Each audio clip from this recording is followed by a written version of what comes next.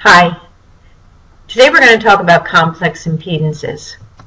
We've been talking about the fact that inductors and capacitors cause a phase change between the current and the voltage when we have a closed circuit as shown in these images. When we're trying to do analysis of these circuits, our analysis process is going to be exactly the same as what we studied in Chapter 2.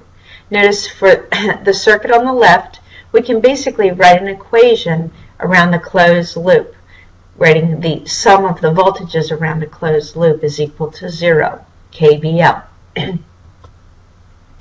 When we look at the current across the inductor, we know that the current across the inductor, if we look back, we have that if the current is I sub m times the sine of omega t plus theta, that the voltage must be the derivative of that times the magnitude of the inductance. We can therefore substitute and we get the voltage across that inductor as omega L times I sub m times the cosine of omega t plus theta. If we convert that to phasor form, we know we just have to take the magnitude, that omega L I sub m, and then the phase, theta. And so we have omega L I sub m times the angle of theta. If we look at the current, we know that we can convert from a sine form to our standard cosine form by subtracting 90 degrees from theta. So we see here that the current is the magnitude I sub m with an angle of theta minus 90. If we plot these phasors on a complex plane, we know that since we're dealing with an inductor, we know that based on our Eli, that our voltage must lead the current by 90 degrees. And if we plot those, we see that. Notice here that we have that the voltage leads the current by 90 degrees. We see the peak of the voltage is 90 degrees in front of the peak of the current. Again, if we think about going counterclockwise around the unit circle, we see that the voltage past the zero crossing first, and then we have the current going 90 degrees later.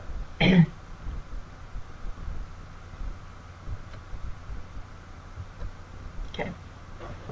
And so here we have that if we want to determine the impedance, remember Ohm's law, V equals IR, we know that for complex numbers, V equals I times Z. Z is the impedance, that complex value that includes the resistance plus the reactance.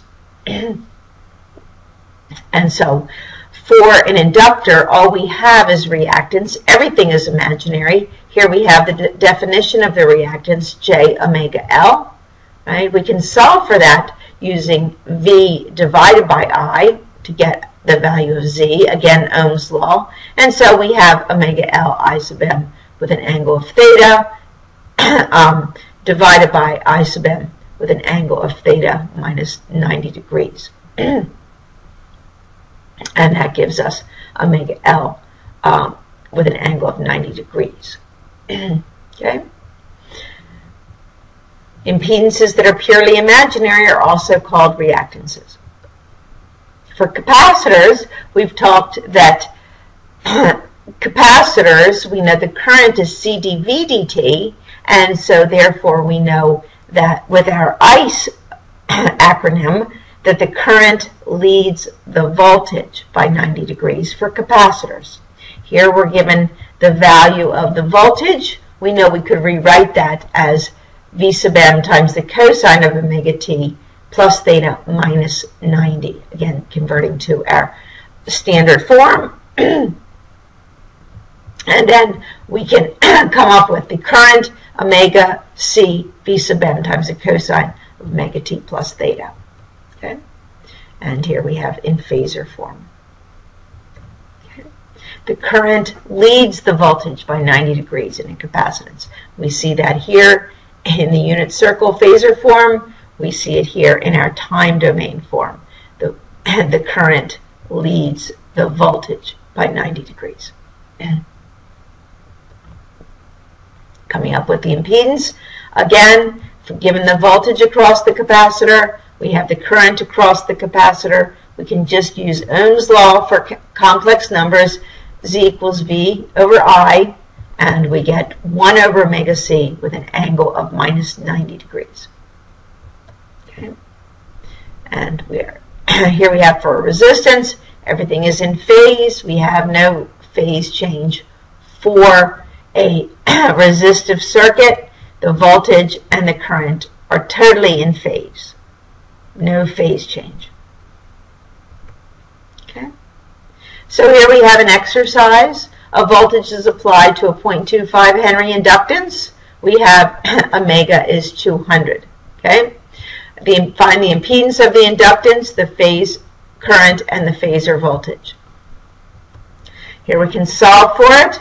We're given the value of V sub s. I didn't write it here. The value of V sub s was that omega was 200t. Therefore, Z sub L is J omega L. And so we just put in the values and we get J50. Remember, J is our imaginary number, our imaginary axis. Here we have totally imaginary. All reactants, we have I sub L is 2 with an angle of minus 90 degrees. Okay.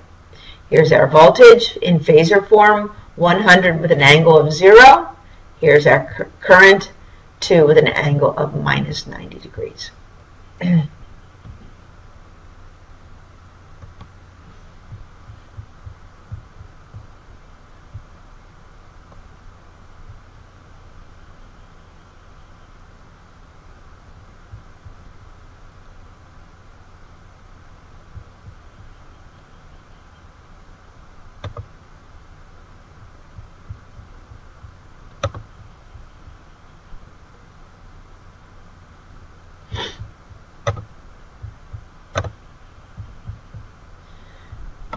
I think I'm recording. If we look at another exercise, again we have the same source voltage. We know that omega is 200, and now we're going to apply that voltage to a capacitor. We have to determine the impedance, the phasor current, and the phasor voltage. Remember that the impedance is V over I. We know that V is 100 with an angle of 0.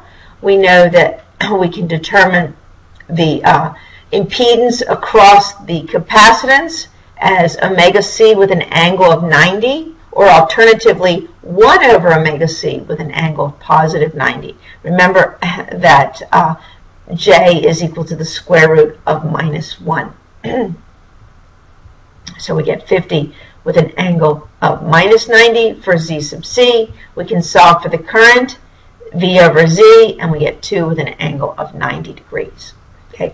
We have the value of the voltage in phasor form. We have the value of the current in phasor form based on our standard equations. A third exercise. Now we're going to put the voltage across a resistor.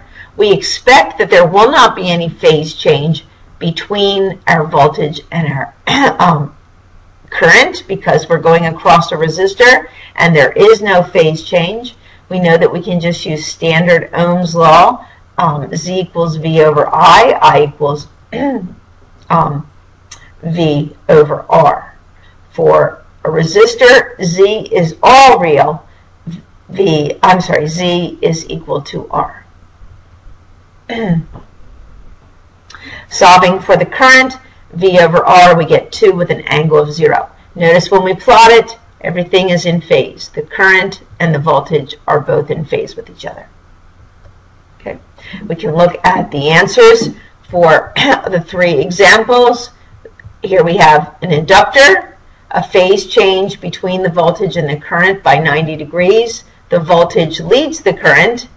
Alternatively, for a capacitor, the current leads the voltage, or the voltage lags the current by 90 degrees for a capacitor. And for a resistor, they're totally in phase.